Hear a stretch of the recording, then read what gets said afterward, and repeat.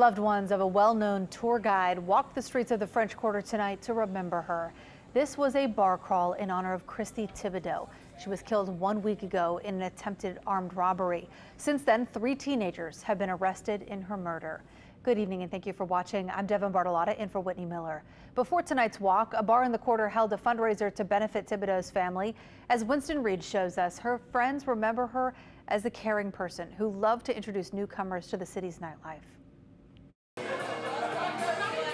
Family and friends look back on the memories of Kristie Thibodeaux, sharing stories and drinks that will benefit her upcoming funeral.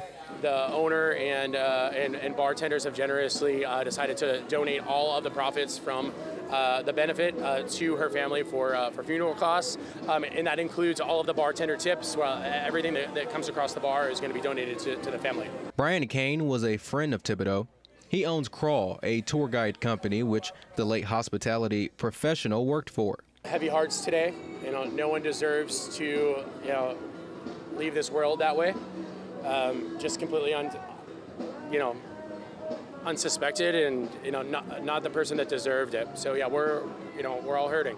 19-year-old Joshua Bonifacio, 17-year-old Jerban Alberich, and a 15-year-old are all charged in Thibodeaux's murder. According to police documents, Bonifacio and Alberich admitted to being involved in a robbery spree in the French Quarter.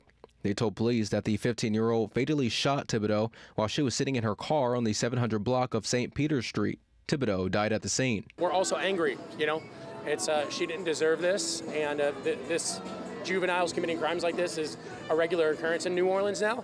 So yeah, it's heartbreaking. As Thibodeaux's family deals with her tragic death, her work family hopes Sunday night's fundraiser will help ease the stress moving forward. No one expects this to happen, and it's just unforeseen expenses that we want to make sure the family's taken care of. In New Orleans, Winston Reed, WWL, Louisiana. Thibodeaux's death happened at a violent time for the French Quarter. On the same day she was killed, 2 people were shot and survived on Bourbon Street. A week earlier, a man was shot and killed at that same intersection on Bourbon. Thibodeaux will be laid to rest this Wednesday.